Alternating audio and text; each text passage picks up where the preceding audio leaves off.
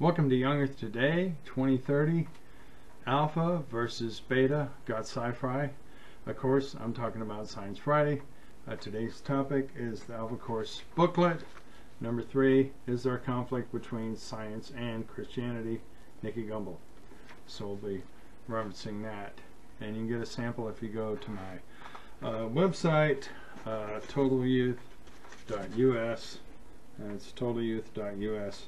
And go to the S blog, and you'll be able to see the blog on this episode of Young Earth Today. And there'll be a lot of links, and also check out the video description. So, on the cover, we see the ocean, the guy by the ocean, which is pretty cool. And there he is on the ocean, very, very cool there. And so, in the ocean, there's manganese nodules, and they form at a certain rate. And then if you look at how much there is and then look at the age of the Earth, it doesn't quite match by the standard dating. So it's actually a strong argument for a young Earth. I detail that in my book, Is a Young Earth Possible? So be sure to check that out. And there's a graphic inside the book that I really, really like. It's pretty cool. You can see they're throwing different things at each other. The scientist is throwing the beaker, and then the other guy is throwing stuff. So, if I had to give a contrast to Nicky's book, it would be Coming to Grips with Genesis, edited by my good friend Terry Mortensen and Thane Uri, and it's really, really good. It kind of answers all the objections that most people have regarding the early chapters of Genesis. Time magazine had an article, God versus Science, and it's quoted in Nicky's book.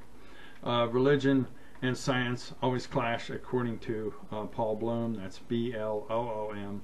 That's in Gumbel's book on pages 7 and 8. Bloom, that is, misrepresented and criticized Ben Carson in the Atlantic. Bloom is a psychology prof at the University of Toronto. Did Bloom ever separate twins connected at the head? Ben Carson gave the commencement speech at Emory University in 2012. How about Dr. Bloom? I met Dr. Carson in Midland, Texas, when he was running for president. Dr. Carson has criticized Darwinism and is sympathetic to young Earth science. And please meet our mascot for this episode. It's Leo, the Young Earth Science Lion. Leo, the Young Earth Science Lion. There you go. Welcome to the show. So, and this is what he said, Ben Carson, that is, it's just not there. But when you bring up the proponents of Darwinism, the evidence, that is, for evolution, supposed evidence, best explanation is that, well, it's lost. And I find it requires too much faith for me to believe that explanation, given that all the fossils found and all the fossilized evidence of the direct step-by-step evolutionary progression from simple to complex organisms and from one species to another species, shrugging and saying, well, it was mysteriously lost and we'll probably never find it, quote, doesn't seem to be a likely satisfying objective or scientific response, unquote, from Ben Carson's critics of criticism of the evolutionary explanations. So, 494 faculty, students and alumni from Emory University actually made a formal complaint regarding Dr. Ben Carson's selection for the commencement speaker. But he did actually go through with the commencement.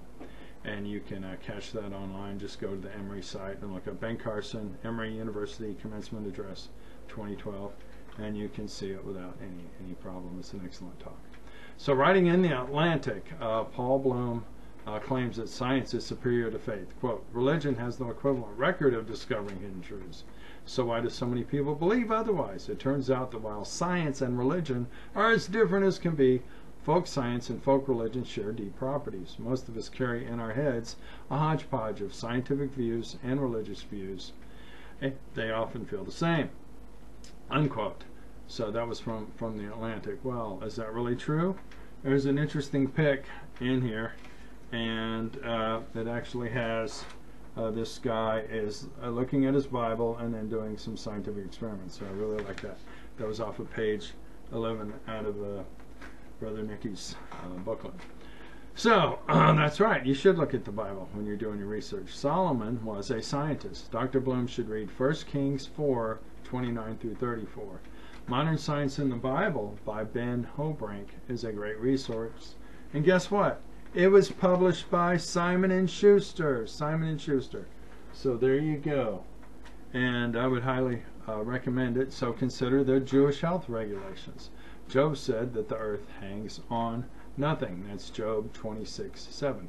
Hebrews 11:1 through 3 provides this insight. Quote, now faith is confidence of what we hope for and assurance of what we do not see. This is what the ancients were commended for. By faith we understand that the universe was formed at God's command, so that what is seen was not made out of what was visible. Unquote. Well, I can't see a cork with my naked eye. In Job 15:15 we learned that even the heavens are not pure in his sight. Unquote. That is totally consistent with supernovas, and yet that's contrary to Aristotle's view. Just search Adam's Lost Dream, then click on Astronomy in the topics to the right, and not the search box, and you'll get Bible Astronomy for Brainiacs, for a lot of other cool information that will help you. The remedy to Nicky's book is 6-Day Creation. 6-Day Creation, and that's Robert Gurney. Gurney. Sorry about that, Robert Gurney. And that's an excellent work. I would highly recommend it. And guess what is it? What is it? What is it? It is procreation. Procreation. And what do I mean by that? Creation in the traditional sense. It has 3 elements. Creation in 6 days. Global flood. Young Earth. It has all 3 of those. And well, what about this author? And what is his background? It's a short book, also from Britain.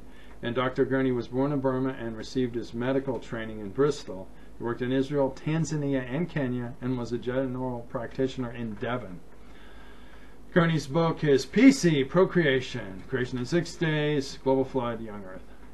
So, Nicky brings up the Galileo affair on page 8, and I argue that one can make a biblical case for heliocentrism, and that was in my Bible Astronomy for Brainiacs I just mentioned.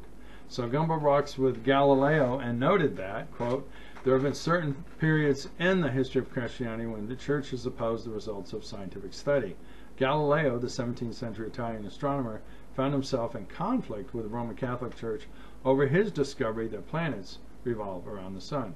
He was tried by the Inquisition of Rome and ordered to recant, and spent the final 8 years of his life under house arrest, unquote. That's Gumbel, page 8. I've recommended The 7 Myths, Unbelievable, by Michael Newton Keas. That's Unbelievable, Michael Newton Keas.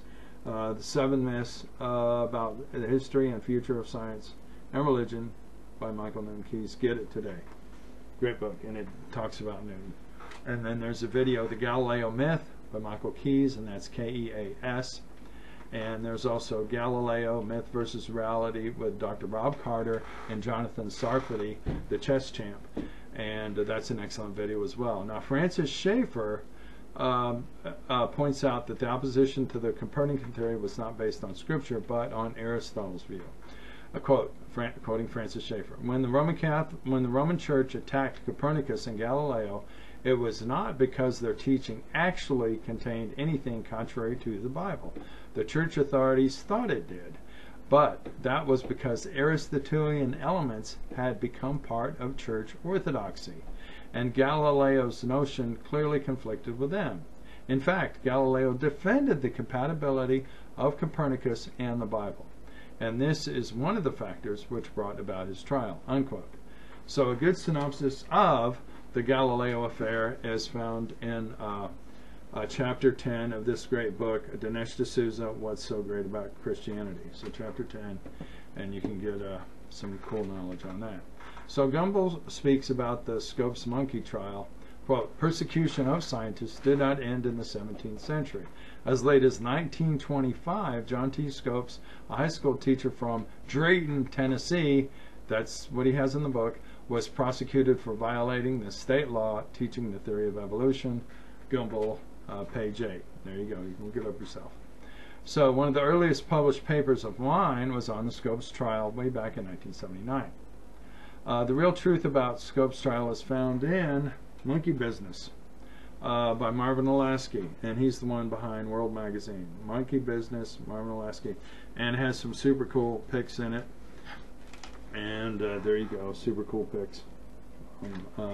Monkey Business, Marvin Olasky. Highly recommend it. So it gives you the straight story of the boy named Sue, etc., etc. So Scopes got dragged into a publicity stunt to promote the town of Dayton. That's D-A-Y-T-O-N. Just imagine you had to shovel a ton of coal in one day. Dayton, D-A-Y-T-O-N, typo in the book. It came out in '94, but that was the 2016 edition, so they haven't fixed it yet.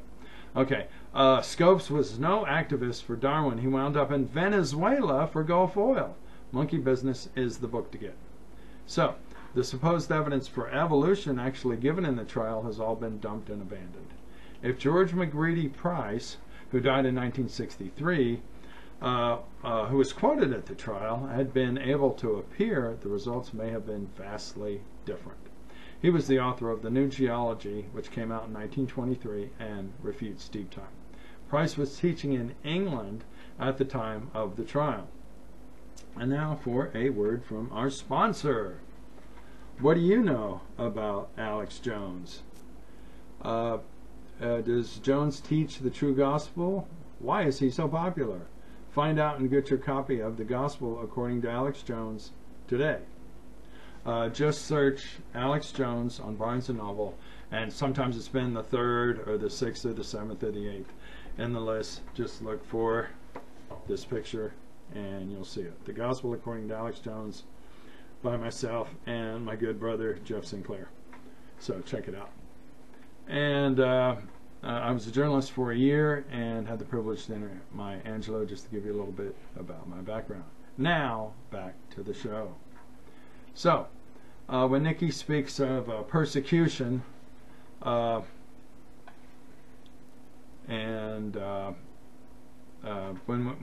he speaks of persecution, he kind of ignores the persecution regarding Darwin doubters, and we wonder if he has seen Ben Stein's movie Expelled, which features Richard Dawkins in the finale. So let's go aliens. For more on the attacks on Darwin doubters, including careers being destroyed, see Slaughter of the Dissidents by Jerry Bergman. And he's just fantastic. Slaughter of the Dissidents. There we go. Slaughter of the Dissidents. And guess what? There's not just one sequel. There's 2 sequels. And they're equally thick as well. So get your copy today. For 17 years, Dr. Kurt Wise, that's W-I-S-E, taught at Bryan College in Dayton, Tennessee. That's D-A-Y-T-O-N. He earned a PhD in paleontology at Harvard and studied under Stephen Jay Gould, who passed in 2002. The first edition of Nicky's book came out a while ago, yet that typo has not been fixed. I take it as a sign that many people do not do your own research. Do your own research, Dior. Of course, we're talking Christian Dior, and so highly recommend you do that. So they do not consider the research from Answers in Genesis, Institute for Creation Research, Creation Ministries International, Creation Research Society, and I have those links in my Yes blog. Check it out and kind of hear what the other side has to say. So back to page 9 out of Brother Nicky's book here, and we got Nicky says about miracles. It is argued that the assured results of modern science are in direct conflict with the teaching of the Bible. Some would say, for example, that modern science shows that miracles do not happen, whereas the Bible is full of miracles, unquote. So Brother Nicky should look into The Case for Miracles by Lee Strobel, known for The Case for Christ.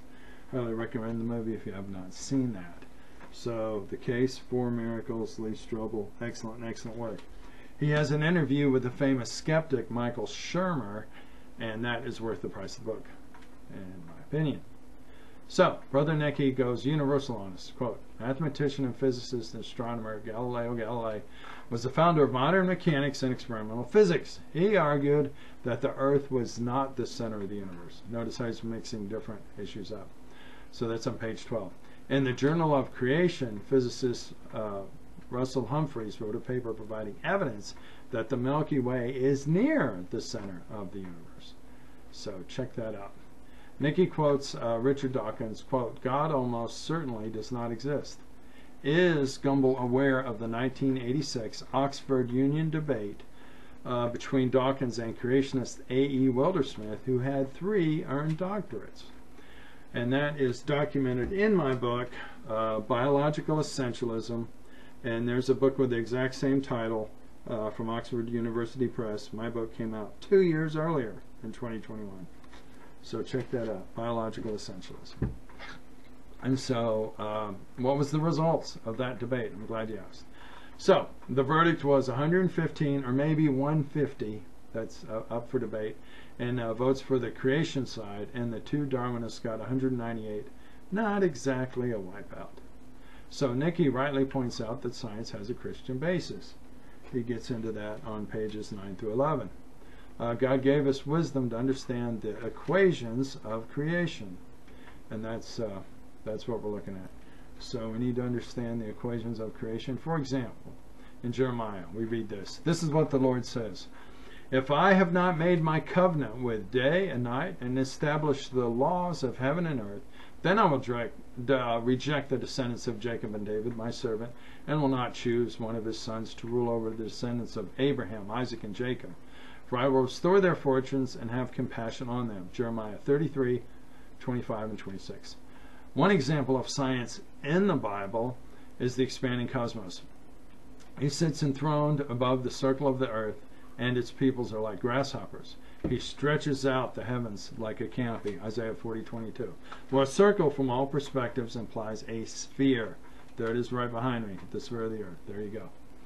And so another one is, "He alone stretches out the heavens and treads on the waves of the sea. He is the maker of the Bear and Orion and the Pleiades and the constellations of the south." Job 9, 8, and 9. So another verse about the expanding cosmos, and there are several other that I mentioned in my blog that you can check out. So Nicky presents Isaac Newton as an example of a believing scientist, and there it is, page 12. And Newton held that mankind existed around for 6,000 years. So throw him into the young earth camp, I think. Gumbel quotes physicist turned theologian John Polkinghorne, who also said, quote, "If the deeply seated congruence of the rationality present in our mind with the rationality presented in the world to find a true explanation, it must surely lie in some more profound reason which is the ground of both. Such a reason would be provided by the rationality of the Creator," unquote. So that makes perfect sense.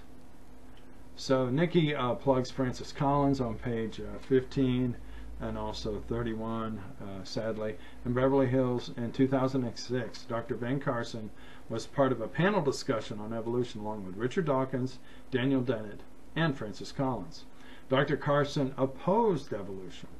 Dr. Carson received the Presidential Medal of Freedom in 2008. Amazingly, Collins has apologized for the lockdowns. So good for him. Will the miracles never cease? So, good for Dr. Collins. On page 16, Nicky mentions David Hume, who actually passed in 1776. Hume surprisingly gave the young earth view a fair hearing. See my book, Is a Young Earth Possible, that I referenced earlier. So you can go to my site early and often. We greatly appreciate it. And that's just totalyouth.us, totalyouth.us. We appreciate that. There's also a merch page. And thanks for watching Young Earth Today 2030. Alpha versus Beta got Sci-Fry. Please like and subscribe. Have a great day.